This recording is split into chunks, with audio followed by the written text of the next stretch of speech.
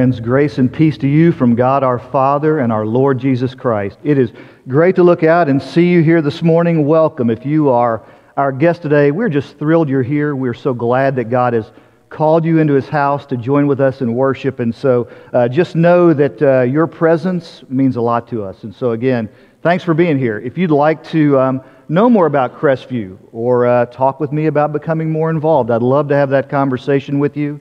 We'll have another class for interested people who are thinking about maybe becoming a part of this church in the next month or so, and so you'll be hearing more about that. But again, glad you're here. A couple of announcements. First of all, welcome to those of you who are with us online as well. It is the first Sunday of the month, and so each month we celebrate communion on the first Sunday of the month, as you can see. And if you have not yet gotten your elements, they're out in the narthex. If you raise your hand, I bet somebody will help you out. But I want you to know that on behalf of this church, just to say, this is not Crestview's table. It's not a Presbyterian table. It's the Lord's table for the Lord's people. And so we invite all of you to celebrate the sacrament with us later during the service. Some stuff going on today I want to share with you, okay? First of all, you might have seen next door we have a conference of Bhutanese Christians. So every Sunday morning at 9 o'clock, we have the Cincinnati Assembly, which is a Bhutanese Christian fellowship from the region, worshiping in our chapel. And this is the second year in a row that they have hosted their annual meeting here at Crestview. There are over 125 folks from Bhutan next door. So here's a prize. Can anyone tell me where Bhutan is located on the map? Yeah? If you get the answer right, you get to move to the front pew. So anyway, see, that's the prize. So no, think China and India, and Bhutan's right there near Nepal. So I was told yesterday when I was meeting with them that this is the largest gathering of Bhutanese Christians outside of the country of Bhutan in the world. And so isn't that cool that here they are in our midst? And so it's a great partnership we have with them. Speaking of international matters, we have Paul Wigg, who is a missionary we support, and Paul, we'll be praying for you later, and looking forward to meeting you. He'll be out in the narthex after the service. Paul has been a partner of this church in India for many, many years, and so it's just great to have you with us this morning. What else do we have here? Check in. If you have not checked in before, you can go to a text number and check in. Let us know you're here. If you have any prayer requests, we'd love to pray for you. So our staff shares those requests. We have an intercessory prayer team, and so just let us know, and we will certainly pray for you. One mention of the flooding in eastern Kentucky was made this past week, and we'll certainly pray for those folks as well. You see that there's an extra bud vase on the table. Brenda and Larry Harper have a new grandson, Atlas Henry Abel, and so congratulations to you. It's such a pleasure to be able to celebrate that with you. All right, anything else? Rodney, anything else from you? You're good? All right. So this morning, as always, we're going to pray God's Word back to Him. And so we're going to meditate on Psalm 18, verse 2. I'll read through it twice. We'll meditate on God's Word, and then we will pray it to Him. So let's just quiet ourselves and be still and go to God in prayer. Let's pray.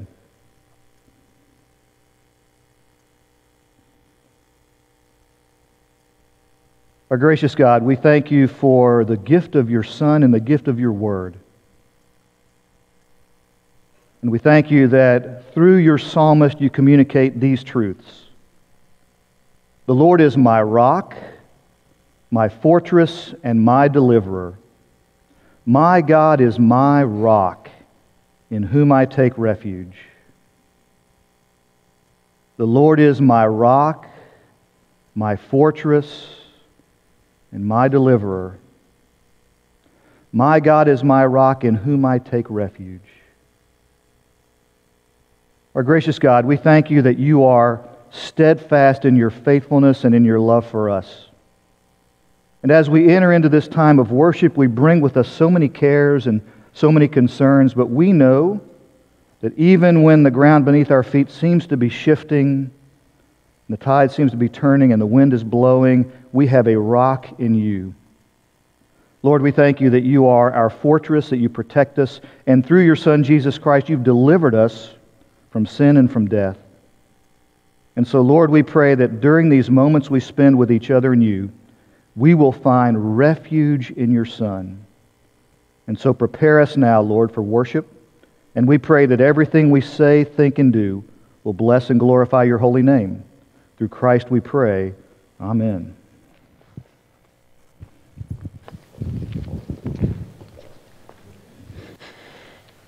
Please join me in the call to worship. When we were sinners, lost and hopeless, without purpose or value, you saved us. We did nothing to earn this salvation.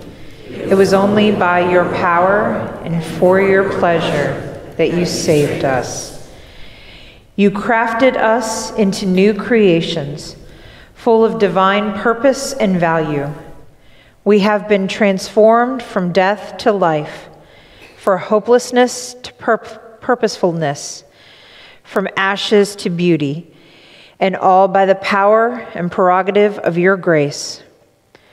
What can we do in response but to thank you for living in us and to seek with all our hearts to worship and live in you? Please stand for our song of praise, Come Thou Fount.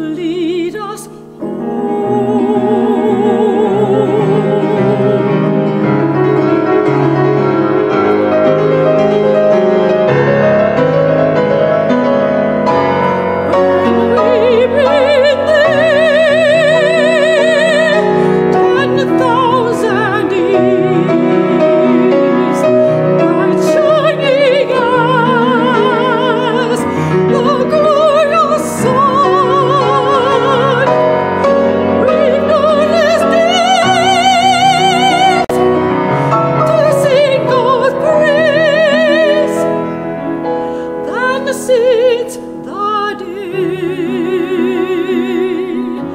we first begun,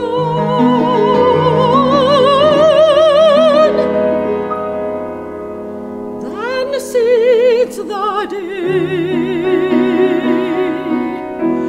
we first begun.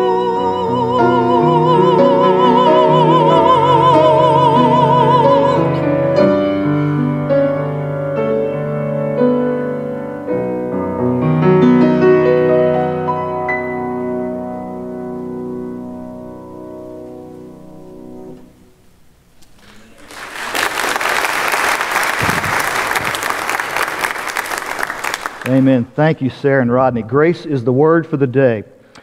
So it was about the early 1880s, and a man named George, young guy, about 20 years old, living in New York City, decided it is too hot in the city in the summer. And so he talked to his mother, Maria, and they decided, you know what, we need to go find some mountains where we can cool off. And so they began looking around the country, and they found some mountains, and they went for the summer, and they loved it there. And so the next summer, George went back again, and he just loved those mountains. And George was from a family that had some means, and eventually he decided, you know what I'm going to do? I'm going to buy some property, and I'm going to build my dream mountain house. And so he began looking around in the area, and he found some property, and he purchased 125,000 acres. And he found an architect, and they began to work on his mountain house, his little summer home he was going to build. And eventually, they came up with a plan, and the architect went out and he hired 1,000 construction workers to build a house that would be 178,000 square feet. The house would have 43 bathrooms, 36 guest bedrooms, and have a dining room that seated comfortably 64 people around one table. And so clearly George, in his early 20s, was not just building this house for himself. He had other people in mind. And so over time, the house was constructed, 1889 to 1896, and finally he was able to move in, and he began to entertain people in that house. Can anybody guess the name of the house? Are you following me? The Biltmore Estate, that's right. My wife and I went to the Biltmore Estate once, and I have a couple of memories about going to the Biltmore Estate. First of all, it was $100 per person to walk through. And when we got done walking through, I looked at my watch and said, that was $2 per minute for you and me to see this house. We let people come through our house for free all the time. We feed them even at our house. But there were some other things that I concluded. One of my main thoughts was that when Vanderbilt built this masterpiece, he didn't just build it for himself. He built it to entertain and bless other people. He built it for other people to enjoy. Part of the story I thought was interesting was that Vanderbilt eventually started to date a woman. Her name was Edith. And they were getting to know one another, and he invited her down to see his summer home. In fact, here's what it looks like. Can you imagine if you're Edith, and you pull around the corner, and he says, oh yeah, by the way, here's my summer home. She's thinking, he's a keeper. I mean, I'm hanging on to this guy, right? But isn't that an interesting story that there in the mountains near Asheville, North Carolina, he built this massive 178,000 square foot estate as a masterpiece for others. And that's where I want to go with you today. So as you know, we're working through a series, we're calling it Justified, looking at different aspects of what it means to be justified, made right with God through Jesus Christ. And so today what we're looking at is how God moves us from death to life when we are justified. And basically our sermon is going to move like this. We're going to begin by looking at who we are, our identity. Then we're going to look at what God has done for us, what God is doing in us, and what God wants to do through us. And so just keep that in mind. That's where we're going today. If you're here for the first time, what we do is we just open God's Word, And we just work our way through it. And so let's go ahead and get started. Here you go. Ephesians chapter 2, verses 1 and 2. There is so much here. This is like a 3-hour sermon alone. Not today. But I mean, there's a lot here. So let's just go ahead and look at it. So Paul is writing to these Christians in Ephesus. And he begins by saying, as for you. So remember, when you and I look at the Bible, it is not written about us, it's written for us. And so this is a word for you and me, as for you. You know, you, that's our name is one of the sweetest sounds to our ears. We love the sound of our own name. We love things that are about us. I mean, that's just who we are as humans. In fact, if I were to take a picture of this sanctuary right now and post the picture up on the screen, who would be the first person you would look for? Yourself, right? We would all look for ourselves. We love the sound of our own name. We love thinking about ourselves. And so what he's doing here is he's saying, okay, here, as for you, here's your identity. This is who you are in the eyes of God. You were dead in your transgressions and in your sins. So much here.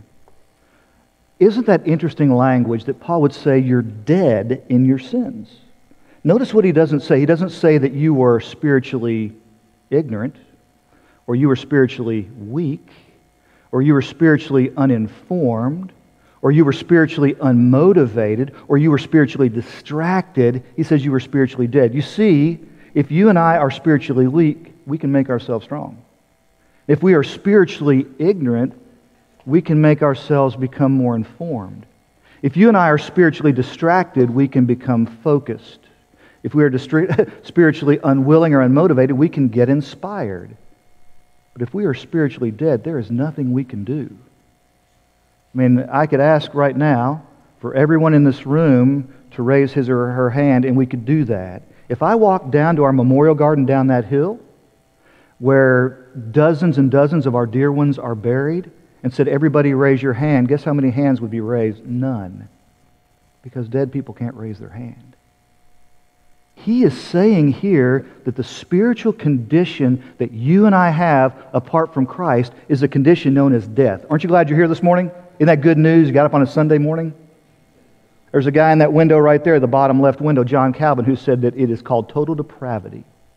On our own, there is nothing we can do to make ourselves spiritually alive and be reconciled to God, because dead people can't do that. I don't want to hammer that point, but it's so basic to who we are and basic to our understanding. So when you think about your own life apart from Christ and think, well, there are ways I can get to God and please God and do God's will apart from Christ, you can't, because dead people can't do that kind of thing. So that's how he begins. You were dead in what? 2 words, transgressions and sins. I think it's interesting that Paul says it's not just one thing, it's two. And so transgress means to step across a line. God's drawn a line, and as human beings, we step across it. We all do over and over again. If you know or understand the game of basketball, when someone is standing at the free throw line, there is a line there. If he or she shoots the basketball and makes the shot but steps across a line, does the shot count? No. They have transgressed over that line. God says, because you are spiritually dead, you have transgressed. And then the other word is the word sin. And in the Greek, it literally means to miss the mark. And so the image is of an archer shooting an arrow through a hoop. And if the archer misses the hoop and the arrow doesn't go through the hoop, that archer has sinned. So that's the image that Paul is giving us. We are spiritually dead because we always are stepping across the line and we are always missing the mark. He continues on, in which you used to live when you followed the ways of this world. And so the word follow can also be translated meander. Have you ever had that experience of, we're just kind of meandering through life? We're just kind of going through the flow. Yeah, the culture says do this, I'm going to do that. Man, I'll just do what, I'm just going to get along, I'm going to go along, I'm just going to keep on bumping along. You know, the image of a fish in the water strikes a chord with me here. A fish that is dead can only go with the flow, right? But a fish that is alive can swim against it. Paul is saying there was a time in our lives before we encountered Christ, we're just meandering around, just kind of following the way of the world. And I know when I look in the mirror, I see Sean Barkley right there. I think it's true for all of us. And we also followed the ruler of the kingdom of the air, which is another name for Satan, the spirit who is now at work in those who are disobedient. So this adversary that God has is not passive. Do you see what he is? He's active and he's at work. And so I sometimes wonder, why can't I stop doing the things I don't want to do? You ever just think, why can't I be better? Or why don't I start doing the things I know I'm supposed to do? You know, the reason we can't do that is because there's someone who is stronger than you and me at work in this world. And that's what Paul is seeing here. And so he sets up the situation with those Ephesian Christians. I want you to understand who you are. You think you've got all these different ways that you can please God and reach God and all these things you can do and different religious actions. And the truth is, you can't, because dead people can't become alive. And then he continues on, the next screen, verses 4 and 5. And now, notice now it's no longer you. Paul's like, hey, by the way, it's all of us. This is a universal condition I am talking about. All of us also lived among them at one time, gratifying the cravings of our sinful nature and following its desires and thoughts. Like the rest, okay, we're all in this together. Again, a universal condition. We were by nature objects of wrath. And so what he's saying is we can't repair ourselves spiritually. We can't eliminate our brokenness. You and I have broken parts of our lives we don't even realize or recognize. He's saying we have been objects of wrath. That is the world that we live in. That is who we are. We can't get to that goal. I've got a couple of friends of mine, Larry and Glenna. So Larry and Glenna, a couple that I knew when we lived in Louisville, great friend of mine. Larry is one of my golfing partners. Glenna doesn't play golf. But Larry loves to play golf. And so one day, Glenna said, we need to spend some more time together. Can I go with you to play golf? And which is not a good idea. So can I go with you to play golf? And so she said, I don't want to play. I just want to sit in the cart and watch and observe. And so she gets in the cart, and they're playing one of the first holes on the course. And Larry hits the ball on the green on his second shot. It's a par 4, but he 3-putts, so he makes a bogey. And he comes back to the cart, and Glenn says, wouldn't it have been easier had you hit the ball closer to the hole in the first place? That was the first and last time she ever rode in the golf cart with Larry. We can't hit the ball close to the hole, you all, because we are we are people who are spiritually dead. That's who we are. However, in this spiritual hopelessness, look at what Paul says God has done for us. So our identity, who we are, and now what God has done for us. Two of the most beautiful words in the entire Bible right here in front of us. But God. In spite of everything, in spite of the brokenness, in spite of the flaws, in spite of the mistakes, but God. He has intervened. And who is God? We talked about a really rich guy named George who is rich in mercy. God is not rich in anger. He is not rich in bitterness. He is not rich in vengeance. He's rich in mercy. Mercy is when God says, I know you deserve this, but you will not get that. He withholds any kind of punishment. He is rich in mercy. And He also loves us because of His great love for us. And here you go. He has made us alive with Christ. God has done this for us. You know, it's not about us, it's about Him. And so as I read these words, yes, I don't like the fact that we're spiritually dead. I love the fact that God is merciful in spite of it. And He is rich in His love for us as well. And when did He make us alive? When did He do that? When we started behaving ourselves? When we started attending church every Sunday? When we started doing good things all the time? We started giving 10% of our income away? Is that when God decided He would make us alive? No, He made us alive with Christ even when we were dead in transgressions. It is by grace that you have been saved. You know, if I am talking with someone and they say, why are you a Christian? You just heard it. because I know that I am a broken and flawed human being, and on my own, I cannot have a relationship with the holy, pure God of the universe. It is only because He has made me alive in Christ. 101 Christianity today, but it's so vital for us to make sure we're square with us. So that's what He's done for us. And now, verses 6 and 7, we start to think what He is doing in us. He has raised us with Christ and united us with Him, and God raised us up with Christ. Notice the past tense there. It's already happened. And so again, it's nothing that you and I have to work for and earn. God has already done it for you and me. He has raised us. We were dead spiritually, not anymore, because He has raised us with Christ as we sit right here and seated us with Him in the heavenly realms. And when you read the word seated there, think about the word united. Inside of us, we have been united with Christ. So that when God looks at you and me now, He doesn't see all the brokenness and the flaws and all the mistakes we make. He sees Jesus Christ. Because we've been united with Him. And if you think about married couples, spouses, and there is a union. When I officiate a wedding, one of the things I say is the two have become one flesh now. They're one in many ways. And when you look at a married couple, if one person or one spouse is going through a difficult time, guess what happens to the other spouse? It's hard on them too, because they're united. On Thursday night, we had someone here, Dan, who's one of our members, and he attends on Thursday evenings. And Dan recently had his leg amputated, as many of you know. And I remember being in the hospital with Dan and his wife, Donna, the evening before he was going to lose his leg. And we were talking about what that was going to be like and processing that. And as I looked at the two of them, I realized Dan's not the only one who has a sore leg right now. Donna is having the same pain in her leg because they're united.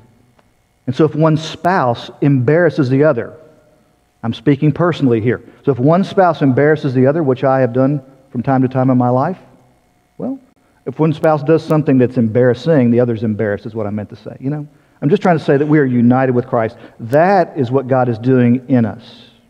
In order that in the coming ages, He might show how awesome and wonderful you and I are, right? No. What's He going to show? He has done this for us, that He might show the incomparable riches. So He's rich in mercy. Now what's He rich in? Grace. Expressed in His kindness to us in Christ Jesus. God has given us His grace. He's given us gifts that we do not deserve. You know, I think often a lot of us, certainly myself included, complain about all the stuff I don't have. If God would just do that, or if I just had that, if I could just enjoy that, if I just possessed that, if I could just see that. And here's the truth. God has given us His grace. He has given us more than we can ever get for ourselves. And that's what He wants us to know here. We think about how difficult life is, and let me tell you, apart from His grace, it's even more difficult than it is today. And He expressed His grace in His kindness to us in Christ Jesus. What is God's disposition toward you right now and toward me? When He looks at you and me, His disposition is kindness. I love you. I've given you my mercy. I've given you my grace. God is not angry, bitter, disappointed. He might grieve with us when we grieve. God has said, no, my disposition for you is that I am kind. He wants to show His power. And let me just say that for me, this makes me feel secure. What about you? To know that in spite of my flaws, in spite of my broken, I'm secure in that. And that's what God wants for our lives. You know, insecure people do really amazingly heinous things sometimes. In fact, I came across this interesting list, the habits of insecure people. See if this resonates with any of you. The 5 highly critical of others, often a bully. When you and I find ourselves being highly critical, it's often because we're insecure. You look at some of the most notorious dictators in world history, highly insecure people. We chronically worry about the future. We rarely say no. Number 4, I was confessing on Thursday, sometimes my insecurity pops up. Ask for reassurance constantly. In fact, on Thursday I said, sometimes I really struggle with this, and someone from the back of the room said, "You're doing a great job, Sean." I was like, okay, I appreciate it. I need the reassurance. I don't ask for amens, but I think some pastors do for that reason, by the way. and communicate in a passive-aggressive manner. That's not what God wants for you and me. He wants for you and me to experience the fullness of His love and to have security in that. That's what He is doing in us. And then moving on, verses 8 and 9. We're getting there, y'all.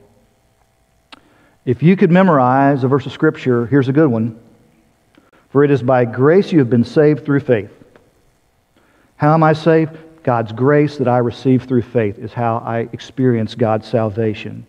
And it's not from yourselves. Again, Paul wants to make sure that there is no spiritual boasting because it is the gift of God.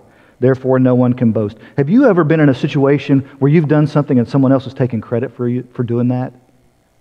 How does that feel? It's terrible, doesn't it? If you do something or I do something and someone takes credit for that when it's our work, well, that feels awful. That's what Paul's saying here. We can't take credit for God's work.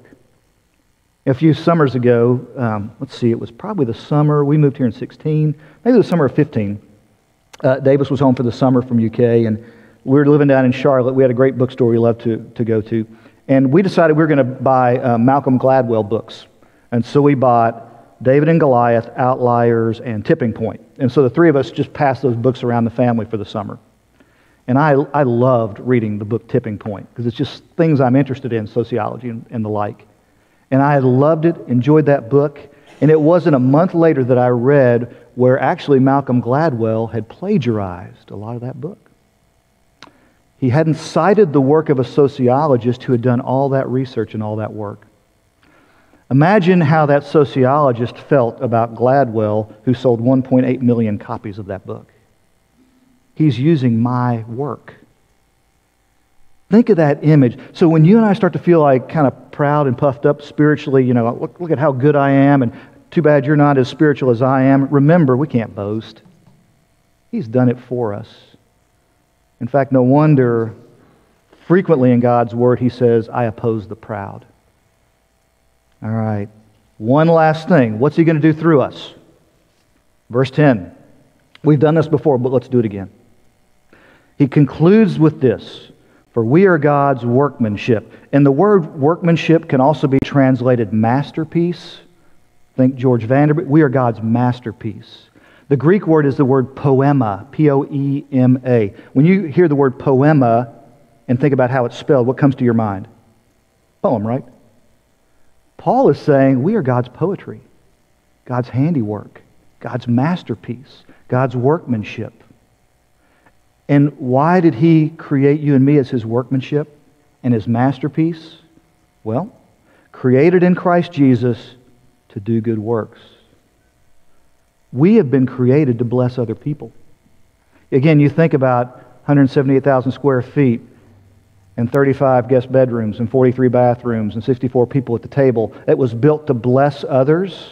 It was a masterpiece. You look in the mirror and I look in the mirror and we say, I might not look or feel like a masterpiece today, but that's who I am. God has made me to be that blessing. And here's a beautiful thing. He prepared in advance those good works for us to do. And so as you and I think about our lives when we depart from this place, understand that God has already designed something for us. And our task as those who believe and walk with Him is to discover that and to be that workmanship. Well, as you know, none of this happened without the cross. And so I'd like to invite you now to go ahead and get your communion elements if you're at home. You see, it is by the cross that we are made alive with Christ through His death and resurrection. And again, just remember this is a table for all of us. And so I invite you to share the meal. But you remember the story that Jesus was with His disciples and they're celebrating the Passover feast. We talked about that earlier this summer. So they're celebrating the Passover feast. And it's during that meal, that common meal, where they're going through the same ceremony they've gone through for years and years and years. Jesus says, there's a new covenant now. This meal now has new meaning. And so He's got these common elements of the bread and the wine. And so after He says that, He says to His disciples, this is my body. It's broken for you. Take and eat. And when you do this, remember me. And they're trying to process that. And then He continues on, saying, this cup is the new covenant, sealed in my blood for the forgiveness of your sins. All of you drink of it. For often as you eat this bread and drink this cup, you proclaim my death until I come again. And so, friends, these are God's gifts for you and me. He has made us alive in Christ. So I'd like to invite you now to go ahead and take the cup and the bread together.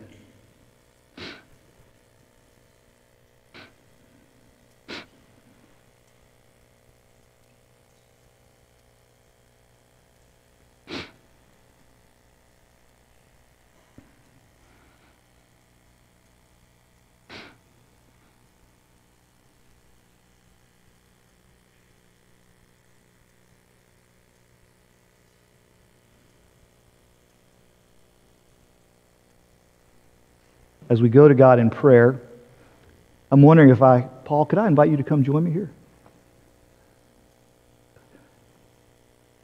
You're welcome to bring your daughter as well if you'd like, but you going to come?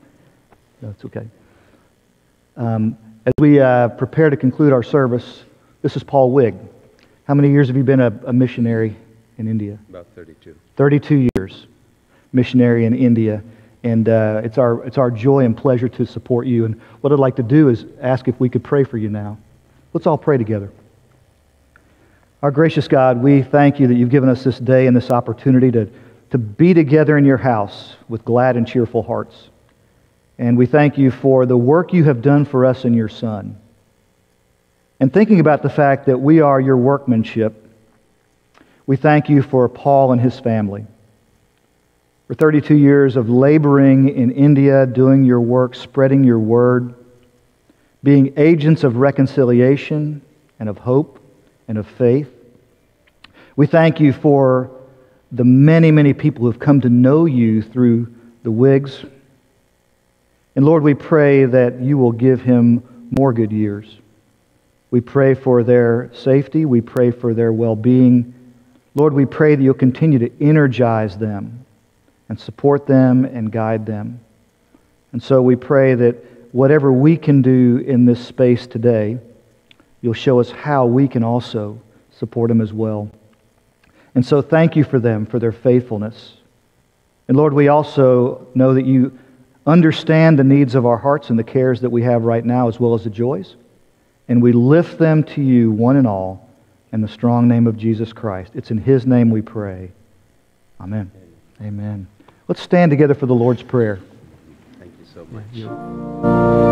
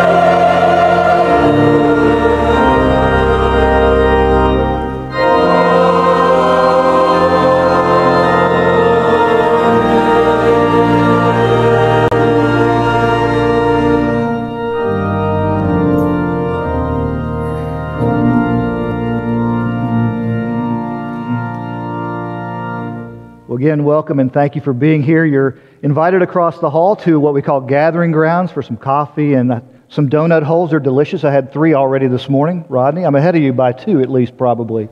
And also the Wigs. Get a chance to meet Paul. He'll be out in the narthex as well.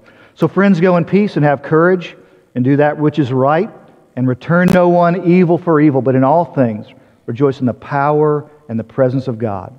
In the name of the Father, Son, and Holy Spirit, amen.